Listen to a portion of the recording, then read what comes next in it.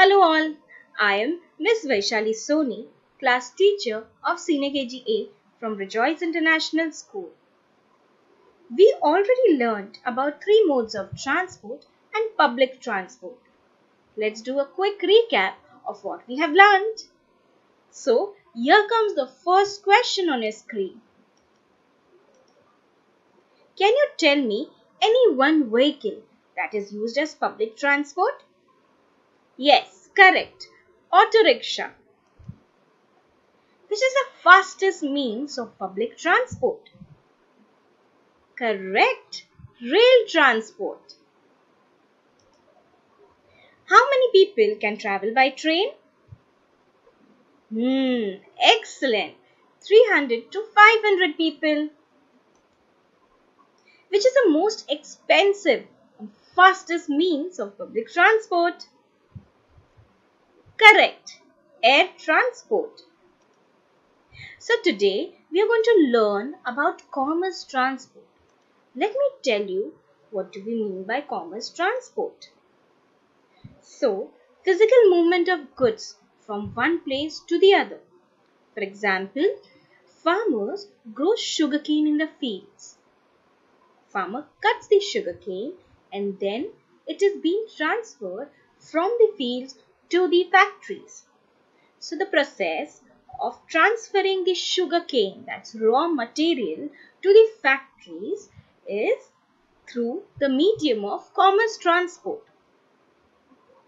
Then in the factories the sugarcane are being processed, and what do we get from sugarcane? Correct, we get sugar. So then the sugar is the finished product which is going to be distributed in different shops altogether. So from factories to the shops, the process, the transport is called commerce transport. So children, let us see what are the types of commerce transport. Lorry. A lorry is a large vehicle that is used to transport goods by road. Truck. A truck is a large vehicle that is used to transport goods by road. A truck is often an open vehicle. A truck is usually smaller in size than lorry. Tank trucks. A tank truck is a gas truck, fuel truck, or a tanker truck is a motor vehicle designed to carry liquid loads or gases on roads. Yes, can you see water tanker and milk tanker? Yes, water and milk is also used to transport from one place to the other. Delivery van. A van is suitable for delivering goods or services to the customers. Cargo ship. A cargo ship is a merchant ship that carries goods and materials from one port to the other. Air cargo. An air cargo that carries goods and materials from one airport to the other. So this is all about commerce transport. Now I'll show you a picture and you'll have to guess what is it. Students, it's a construction site. A construction site is a place where new buildings are made by using different things like cement, bricks, water, glass, iron pillars, etc. A person who makes a drawing of new building is called architect.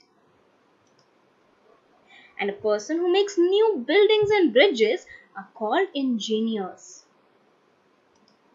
But why are we learning about all this today? Because many vehicles are also used at construction site. These vehicles are called construction vehicles. Let's have a look at the construction vehicles and learn more about them. Dump truck. The backside of the dump truck can be raised to dump things like sand or loose material from one place to the another. It is also called a dumper truck. It works on petrol. Digger. It is used for digging in the ground. It has a shovel attached to it which is used for digging. Crane. A crane is a type of machine generally equipped with a hoist rope, that is, wire ropes or chains that can be used both to lift and lower materials. It is used to lift heavy objects and to transport it from one place to the other. Cement mixer.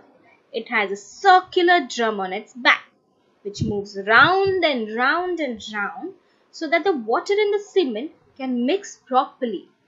The paste which we get ready in the drum is used to join the bricks so that the workers can make walls and pillars.